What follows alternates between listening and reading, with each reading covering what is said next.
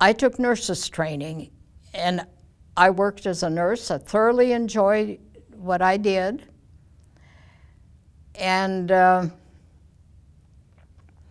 I did that before we had children. And we had made the decision that since my husband had to travel for his work, that since they couldn't have a full-time father, they should at least be entitled to a full-time mother. And I never went to work when the children were home. And it came time for the oldest daughter to be going to the academy, and the youngest was not in kindergarten yet, because our kids are spread out. And I didn't want her to ever feel that she kind of got pushed out, you know, and so I went to my first Tupperware party in 1955, and the lady that was doing the demonstration of the product did a wonderful job, told us how good it was, and it had a warranty, and it would save money in preserving food, and it was just a very, very nice way to learn about a new product. And so I placed an order for a piece or two and tried it to see if it really worked like she said it would, and I found that it did. And I kept being, oh, and she also wanted me to invite my neighbors and my friends and have a demonstration at my house. So I did that, which meant that whatever the sales were, there was a certain percentage I would get free Tupperware for the work that I did inviting people. So I was happy to do that. I always enjoyed having people come and have a good time together. She played games and offered some nice prizes of Tupperware, and so why not? And that went on for a couple years, and they had a special bonus that if you held 3 demonstrations in your home in a year's time, you got extra points for free Tupperware. 3 parties in a year's time, that's nothing for me. I enjoyed having people, so I did it. And when it came time, and each time that I had this demonstration in my home, they saw that I was enthusiastic about it, and they wanted me to train to be a dealer with Tupperware and do the demonstrations. But I didn't want to do that. I still had little children that I wanted to take care of, and I just didn't want to do it.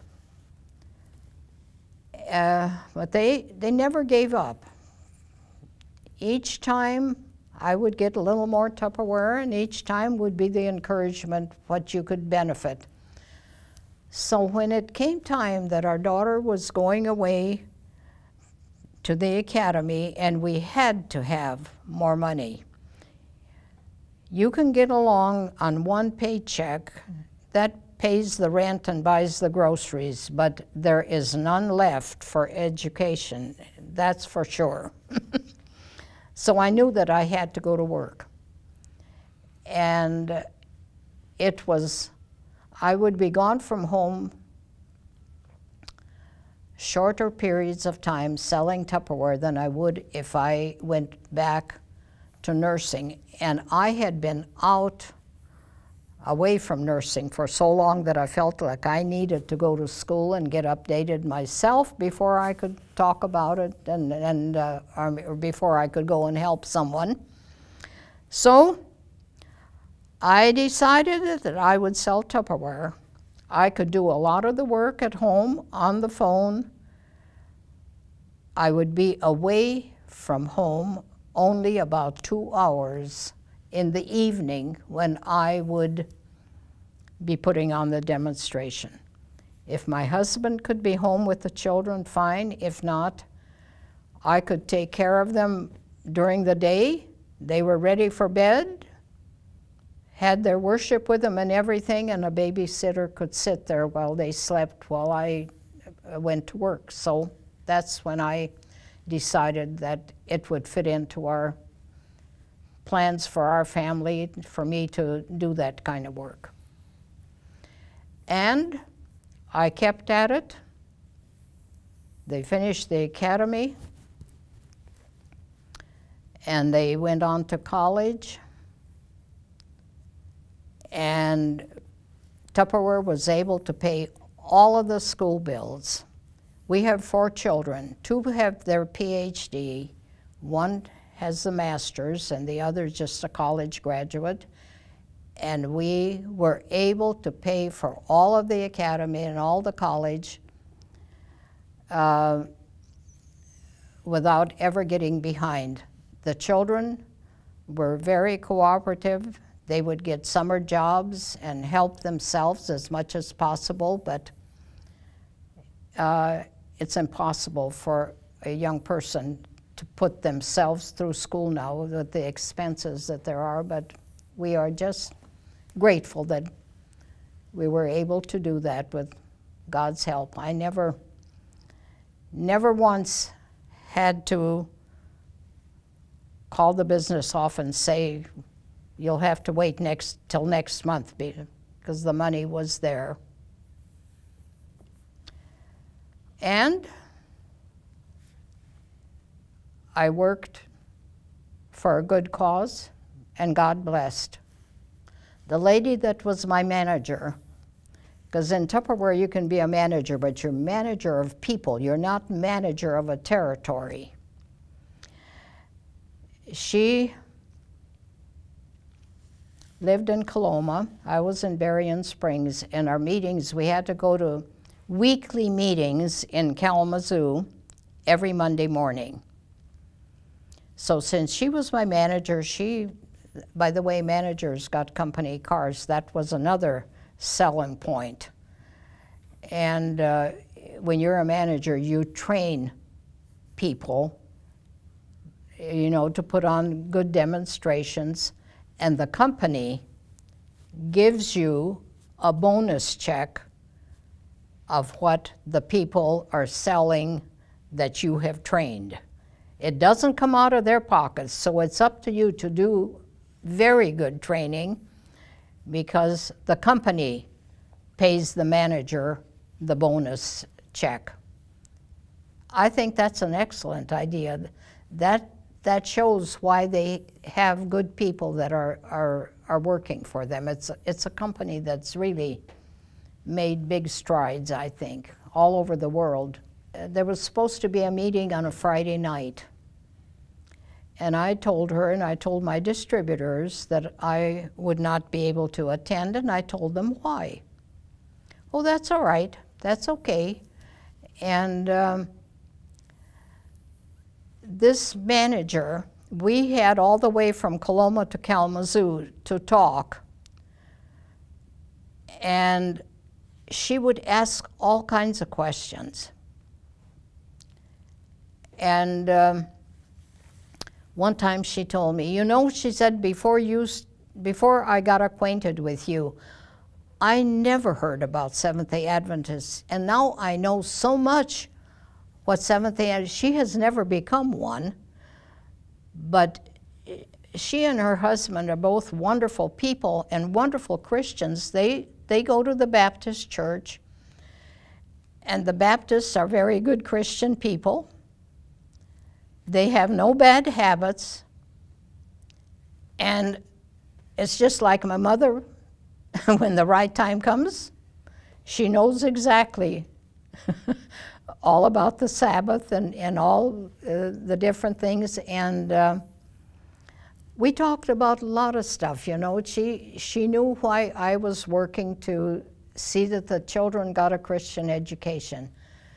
She has seen to it that their family, their children, had a Christian education, because Baptists also have Christian schools, you know, that they teach the Bible.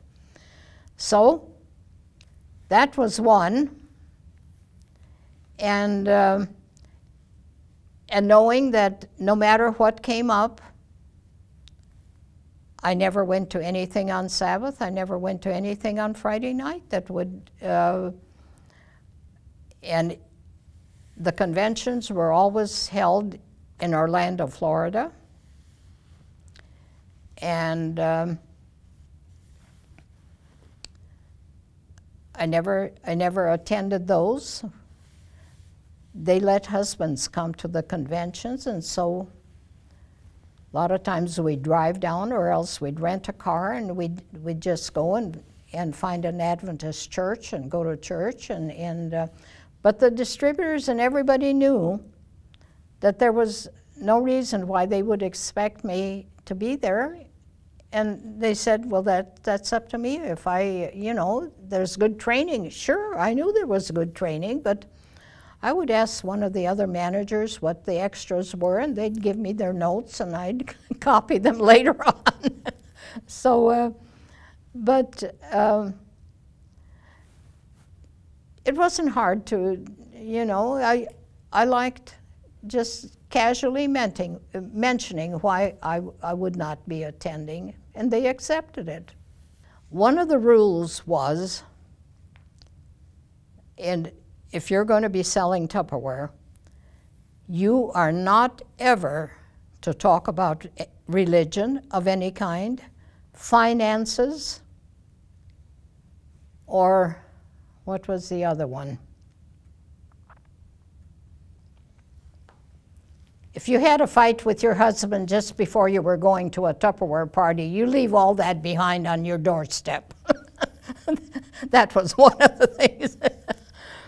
But if people asked me, I would mention, I never, sometimes they'd ask, why did you want to do it, or somebody would be dating a party to be held in their home, and they'd like it Friday night, and I would say, well, could you have it some other evening, because I don't hold parties on Friday night. Oh, why can't you do it Friday night? So I would casually just tell them, and I never had any problems with that. And if they would ask questions, I would answer the questions, but I did what the company asked, that we don't discuss religion, because some people could have hurt feelings, and that was not. Finances and religion were not to be discussed, because we were there to talk about Tupperware, and that was what we were supposed to do. No problems.